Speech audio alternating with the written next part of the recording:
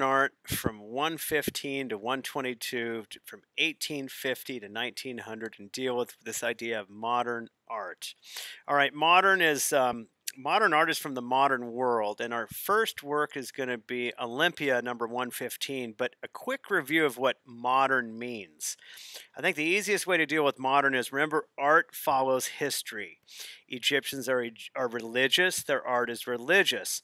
The modern world is full of change, and the art will be full of change. So we have a huge change in society with the Industrial Revolution of the 1850s. Okay, technology. The camera comes in, lots of technological changes. Okay, first thing on the camera, you have a machine that can do this. Do artists need to do this?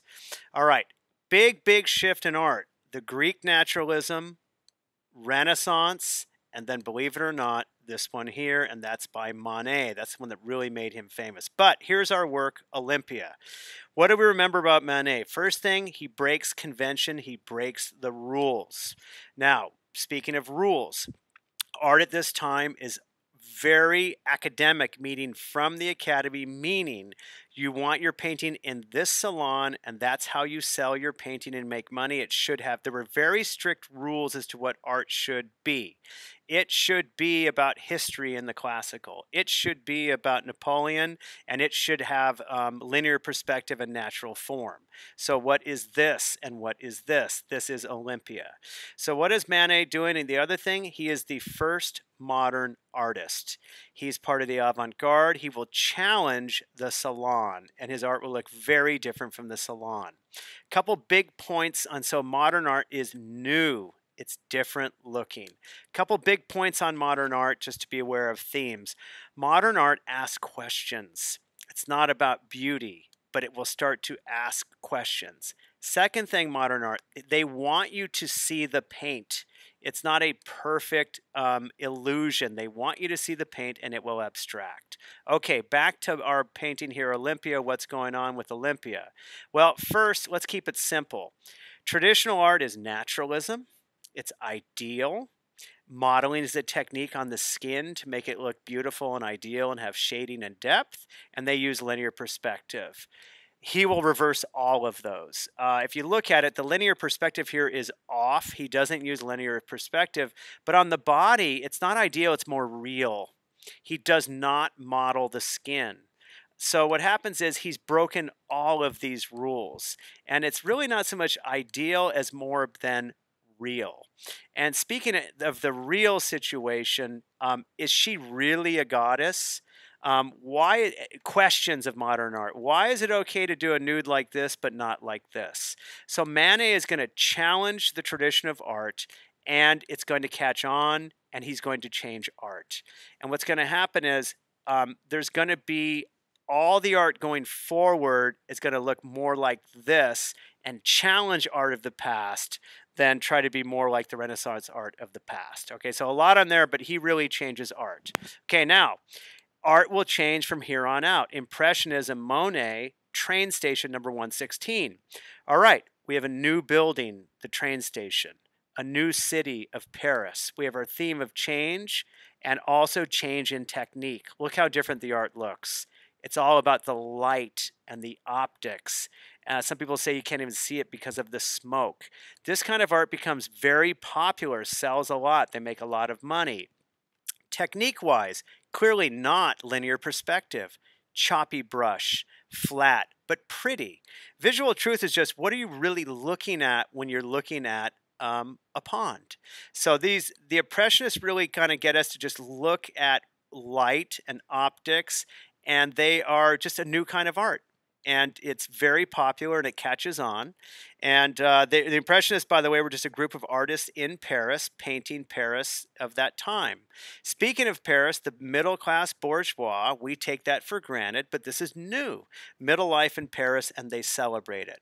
This is the new train station. This is the new Paris. This is the new art. Okay? Then, now we got the isms back and forth. Things will change rapidly. Post-Impressionism gets tired of that. We'll go to Van Gogh, Gauguin, and Cezanne. And then our next work is Starry Night by Van Gogh. Van Gogh is a post-impressionist, but a couple things here. There's color people and line people. He's a color guy. What does that mean? He will use color to express. Van Gogh, also another theme is inner vision of the artist. The night doesn't really look this way, but it feels that way. He's a genius. He's able to capture the feeling of the night. Technique-wise, impasto is thick, thick paint. Inner vision of the artist, and he captures the feel. He captures the feel of his room, and you can see the thick strokes. Doesn't really look that way, but we can feel it. Starry Night, he painted from his asylum out his window, and he really gets you to feel the night.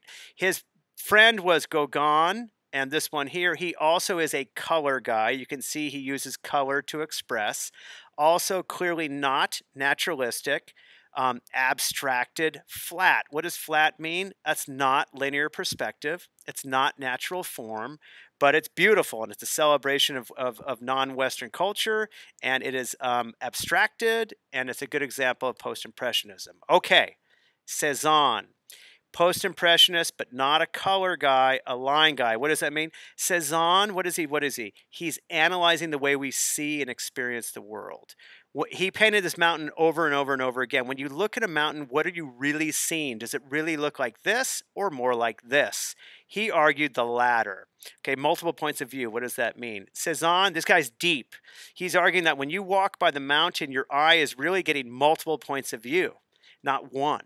And so multiple points of view is this kind of odd, incomplete look of the mountain. The other thing he said is when you really look at it, really look at it and break it down, it probably comes and turns into shapes. He's going to influence the Cubists. This is deep here, but here we go. Look at something in your room. Cezanne would say, if you look at something in your room, it's a mental model in your mind and it looks nice. The reality of the thing in your eye is it looks more like this.